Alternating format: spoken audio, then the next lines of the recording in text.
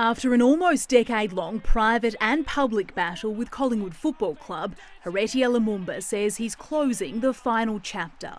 As far as I'm concerned, I think Collingwood Football Club will always remain a club that is associated with racism. The Do Better report released early last year found the AFL club guilty of systemic racism, but Lumumba says it's not just former staff who are complicit. What I've seen is a continuation of their misconduct, a continuation of dishonesty, and also a continuation of damage control. The retired player has pointed the finger at current board members and the Pies lawyers.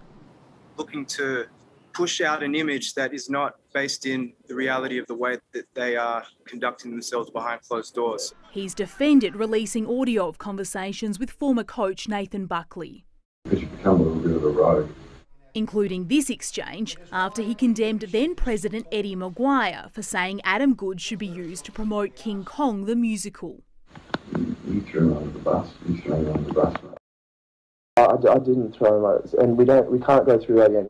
Nathan Buckley didn't want to comment today, but has called on Lumumba to release the full audio recordings and insisted the club went above and beyond in providing him support. I stopped taking orders from Nathan Buckley a very long time ago, so I will share my truth as I see fit. Lumumba says he spent 15 months working with the club on racism issues raised in the Do Better report, but cut contact when he felt a First Nations elder was disrespected by Pies lawyers. Collingwood, though, says a recent review found it's made significant and genuine progress.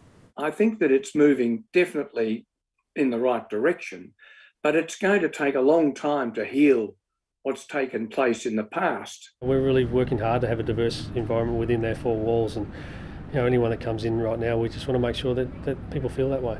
It's too little, too late for Lumumba, who says he's done dealing with the club's racism issues and will instead be focusing on his young family.